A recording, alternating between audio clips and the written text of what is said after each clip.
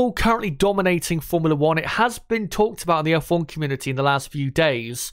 Should Formula One change up the regulations to prevent Red Bull dominating this season and maybe next season and the season after? Now, in this video, I'm going to get into why no, we should absolutely not change the regulations and why it would be pretty stupid actually to do so. Now, the first reason why is because it would ruin some of the positive things about the current regulations. Because even though, yes, Red Bull are very dominant right now, you know, if you exclude them, it is pretty close throughout the rest of the field. I mean, if we go to the results of qualifying in Saudi Arabia, if you take out the two Red Bulls, this is what the top 10 would have been in Jeddah. I mean, a second covering, you know, Ferrari, Aston Martin, Mercedes, Alpine, McLaren and Haas, that is pretty close. We've seen in the last few years the gap between these certain teams be quite a bit bigger. And I don't think, even though Red Bull have got easily the best car, there is no doubt about that, I don't think that we've got, you know, a boring field. I think what we've got essentially for this season is a similar situation, similar field to what we had back in 2020, where, of course, Mercedes at the time had easily the best car, but then after them, you had a close fight with Red Bull to a certain degree, Racing Point, McLaren, Renault, Ferrari when they weren't, you know, absolutely terrible. AlphaTauri occasionally would be up there as well. And I think this season is going to be similar to what we saw in 2020. And 2020 wasn't that bad of a season at all. You know, we didn't get, you know, loads of great races, but we got loads of great moments. And the battle behind, say, the two Mercedes and Max Verstappen was very, very exciting through 2020. And we had definitely a few very exciting races. So I don't think we're going to have just a very boring 2023 season. I think if you look beyond the two Red Bulls, I think things are going to be pretty close and pretty exciting. And if we go to a certain couple teams, such as Aston Martin, who have improved obviously quite a bit, with these regulations and the cost cap and also the ATR that, you know, states that teams who are lower down in the championship have more access to the wind tunnel. They can have more wind tunnel runs than the teams higher up in the championship. It does give those teams lower down in the championship more of a chance to close the gap and rise up. And with Aston Martin, yes, of course, Dan Fellows finally designing his first full Aston Martin car and coming from Red Bull with obviously knowledge of the Red Bull concept for these certain regulations has helped.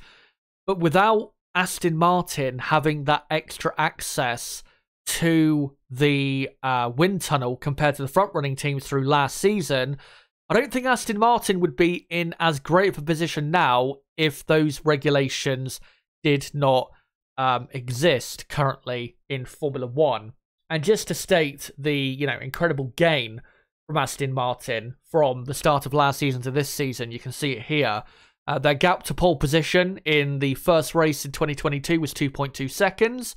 This season, it was just 0.6 of a second. And again, a lot of that, yes, is because Dan Fellows has had a great effect on this team, applying the correct concept for these regulations with the side pod and that. But if the top teams were allowed to develop their cars as much as they wanted and throw, you know, 500-600 million pounds at, you know, developing their cars, Aston Martin would not have closed the gap in the way that they have. And now, of course, Aston Martin themselves, you know, they've got a lot of money, but they wouldn't have been able to close this gap without the regulations currently in place helping the teams lower down the championship to rise up through the field.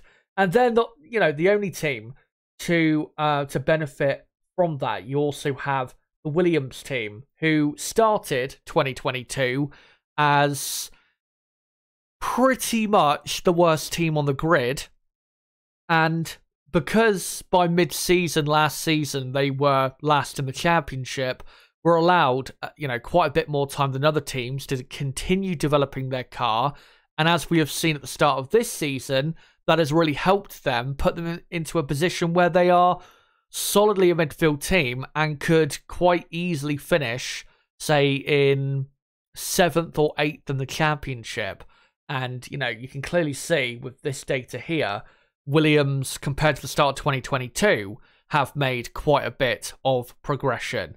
They were 2.1 seconds off pole in the first race of 2022, 1.7 seconds off they were at the start of 2023. So again, you can see a clear gain when, again, if we were back in the old era of Formula One where teams could spend as much as they had, Williams probably would not have gained on whoever was the front-running team from one year to the next. That probably would not have happened because, of course, we know about Williams's financial troubles, but because of these regulations, it makes it possible for Williams to close that gap. Not, absolutely massively, not as massive as obviously what Aston Martin have done, but it is a good thing for definitely those midfield teams to try and bring those teams up to the level of at least a Ferrari and Mercedes currently. And if, Red Bull don't really get, much better in the next couple years, then the gap naturally should come down between Red Bull at the top and the teams below them. Not necessarily to the point where Red Bull, will start losing championships, but the gap is going to continue getting closer and closer from the front of the field to the very back of the field. There is absolutely no doubt about that. But, for me, in terms of the way the regulations are at the minute, I don't think they should be changed. I think, the cars can still follow pretty easily. I know there were some complaints that the cars definitely feel harder to, harder to follow compared to last season, because obviously of the technical directive, I think, to a certain extent from last season, and also because more downforce is getting bolted on to these cars. But I still think the cars are pretty, the ability to follow another car, which is, the main reason these regulations were brought in to make it a lot easier to overtake, it still seems to be fine. And yeah, with the sliding scale, aero testing regulations, I guess you could call them, I think it's working absolutely fine. And with the cost cap, I think it's pretty much working out okay. It's just that Red Bull have really got these regulations correct. But there has also been this call, not just from, say, one person, but multiple people in the F1 community, that, there have been examples in the past where F1 has stopped a dominant team from dominating too much and for too long by changing the regulations, when that isn't necessarily the case. Now, this is an example of what I'm talking about, and I'd say this is this tweet from Aldas is revisionist to a certain extent, because yeah, in 94, 2005 and 2021 there were regulation changes and they did slow down those certain teams, but they weren't necessarily done to slow down those certain teams. And I think we need to clear up how, or with certain regulation changes in the past, how, not all of them were to slow down or stop domination from continuing in Formula One. For example, all the way back in 1993, of course, Williams were dominating Formula One. Back then you had, obviously, active suspension, traction control, launch control, so many driver aids, and Williams really were the masters of all of that stuff, and that's why they were so dominant. But the reason the FIA and Max Mosley decided for 1994 to ban all of that stuff was because they believed that it was making the cars too easy to drive, and they wanted the drivers to have more of an element in the, performance of the car itself, rather than the cars just being computers, or being able to not really have or need that much input from the driver itself. And yes, that did obviously hurt Williams, because they were using so much of this innovative stuff. Obviously McLaren were using it quite a bit. I think Benetton may have been as well, and maybe some other teams. I can't remember exactly who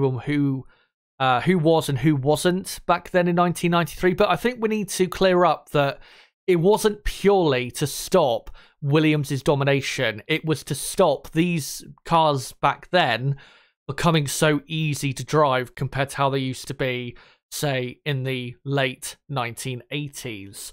Now, if you go forward to 2004, because obviously the regulations did change for 2005, new aero regulations, and obviously rules to do with tyre usage as well. I think you could definitely say, with the new regulations stating back then for 2005 that you had to use one set of tyres for the entire Grand Prix, I think you could definitely say that that was designed to hurt the Ferrari team, because as Ross Brawn actually said, who obviously was with Ferrari at the time, he said, I think in 2005, that the Bridgestone tyres back then were designed ideally for 20-lap stints, and they weren't designed to be super durable. So, of course, it hurt Ferrari quite a bit in 2005, and that's why Ferrari, the only race they won was obviously the infamous 6-car race at Indianapolis. But also, a big reason why the regulations for 2005 were changed is because the cars in 2004 became so unbelievably quick that the FIA, Max Mosley, who of course was the president, decided to try and slow these cars down, which they had done before, a few years before, back in 1998, as I'll get on to in a moment. But with 2004, if you go look back at that season, so many lap records are being set. The pace difference between the 2004 and 2003 cars was incredible, and the 2004 Formula 1 cars are still some of the fastest cars in the history of Formula 1. And to slow the cars down and make them obviously more safe, they decided to cut the downforce of those cars. And it wasn't necessarily about absolutely stopping Ferrari from dominating even more than they already were. I think, again, with the tyre regulation changes, yeah, they definitely were designed in a way to hurt Ferrari. But again, the cars in 2004 were so quick, and, the FIA had already set a precedence before of, when the lap times got too quick, they tried to slow the cars down. Like I said, if you go back to 97, 98. In 1997, the cars got much faster than they were, say, a couple years before in 1995. And it was decided that for 1998 to, for safety reasons and to slow these cars down, they would change the technical regulations quite a bit. They brought in grooved tyres. They changed the aero of the cars quite a bit. And yeah, the speed of the 1998 cars compared to the 97 cars was quite a bit slower. And again, it was done for safety reasons. So I don't think we can necessarily say that with, the 2005 regs, that Ferrari, absolutely all of the technical regulation changes that year were to stop Ferrari, because even back in 97, which was an incredibly exciting F1 season, because of how quick the cars were getting, again, the FIA stepped in and made the cars safer. And, we're not necessarily just trying to stop a team from dominating, at that particular time. One era, though, that I want to get into is 2014. Because this is also mentioned as a regulation change that was, designed to stop Red Bull, which again is not necessarily, mostly true. I mean, it is to a certain extent. I think you could definitely argue, but not absolutely 100%. Because in 2014, obviously, we had the new V6 power units come in, brand new technology, a massive thing for Formula One, massive change to Formula One. And these V6 hybrids, the reason they came into Formula One was for road relevancy, and obviously with this technology, being pushed by all the major car manufacturers, this is what they wanted in Formula One. Also, I think Formula One wanted to attract other manufacturers to the sport by making Formula One more relevant to, or more road relevant than it was in the V8 era.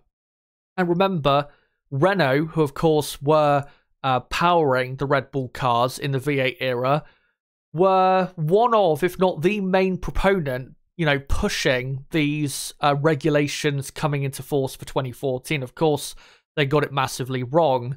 With the aero changes, though, I think you could absolutely say that they were changed in a way to stop Red Bull being so incredibly good with the aerodynamic side of their car. I think you could absolutely make that argument. But again, these regulations were not necessarily put in place to stop Red Bull.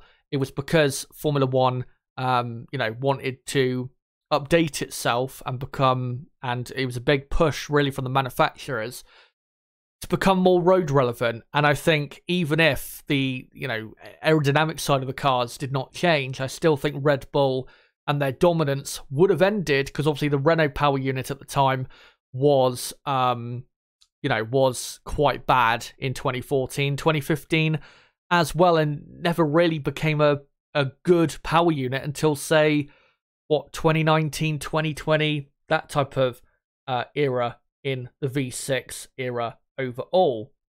And if we go finally to the final example that people like to point to of, the technical regulations being changed to stop a certain team, the final example is 2021. Now, back in 2020, again, similar, say, to 2004, the cars were getting incredibly quick and they were pretty much at that lap record level. They were just incredibly quick cars. And for 2021, of course, the original plan before COVID hit was for, these new type of cars we've got now, for those to debut in 2021. But of course, because of the COVID pandemic, those were delayed until 2022.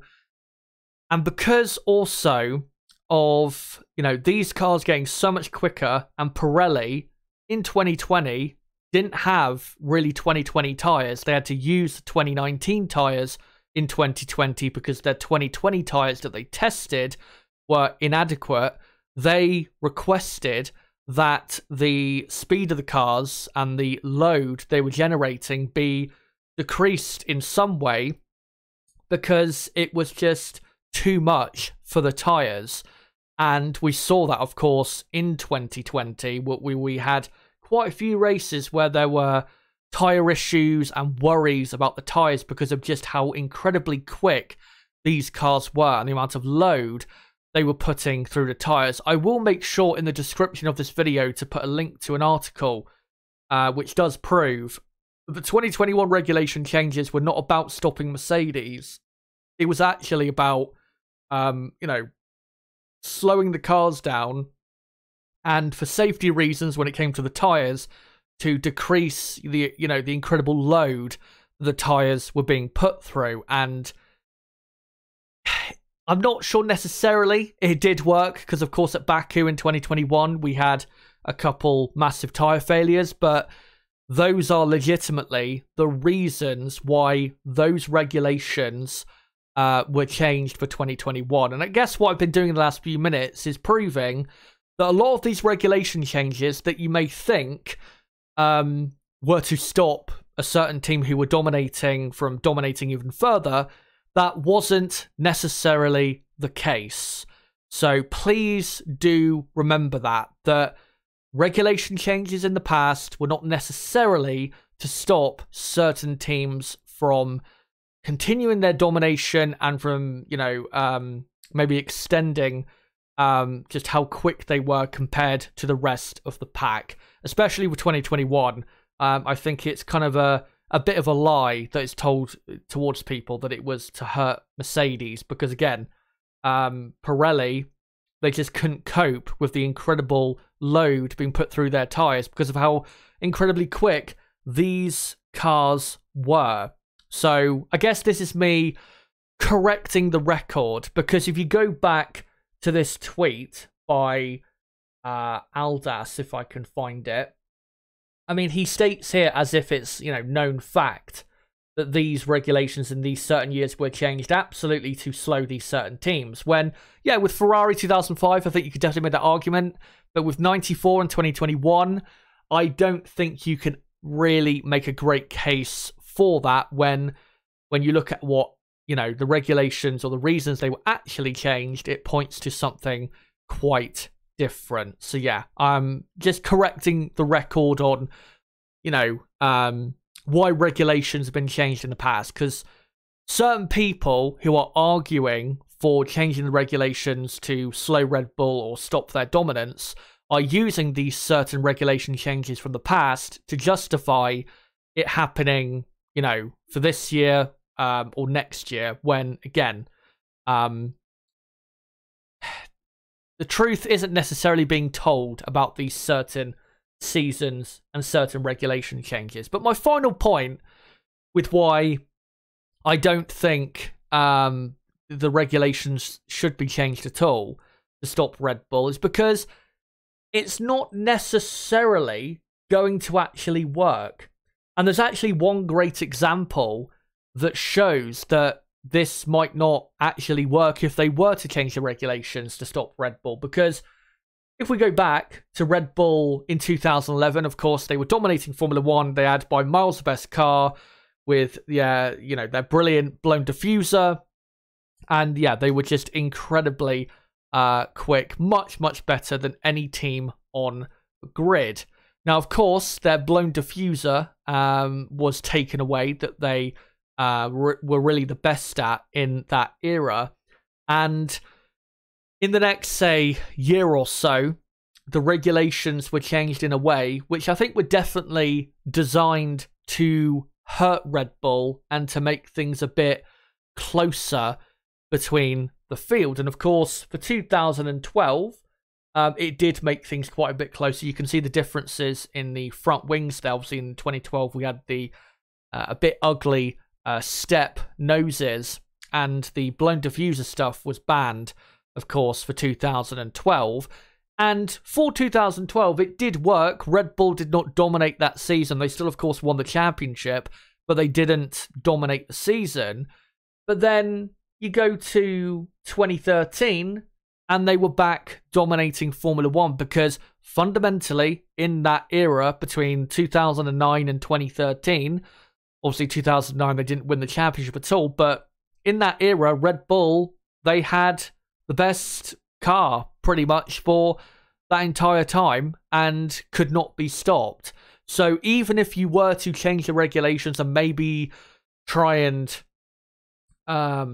stop what their strength is in a way, it doesn't necessarily mean that you're going to stop the Red Bull team, because fundamentally they may still have a good enough car to still win the championship, next year and the year after, and be still as dominant. It is absolutely possible. So I really don't think a regulation change necessarily, if you were to do it, I don't think it would necessarily work and actually stop the Red Bull team. Clearly, they've got the best car in Formula One, and in my view, it's up to the other teams to get with the program and make a better car, and more so copy what Red Bull are doing, because clearly what Red Bull are doing with their design works the best with these regulations. But guys, let me know in the comment section down below, should F1 change the regulations to stop Red Bull? Yes or no? If you,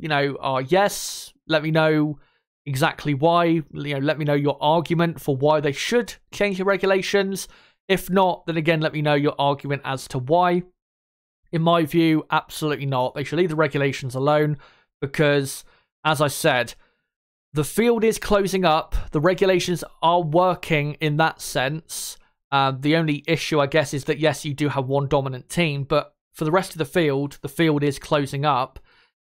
And even though, certain people out there like to say that there is precedence of the FIA stopping certain teams from dominating in the past, that isn't necessarily true. And like I said, even if you were to change the regulations, it doesn't necessarily mean it is actually going to work. That's my argument. Let me know yours in the comments section down below, guys. And until my next video at the Australian Grand Prix weekend of 2023, it has been me, Chazza HD. Goodbye.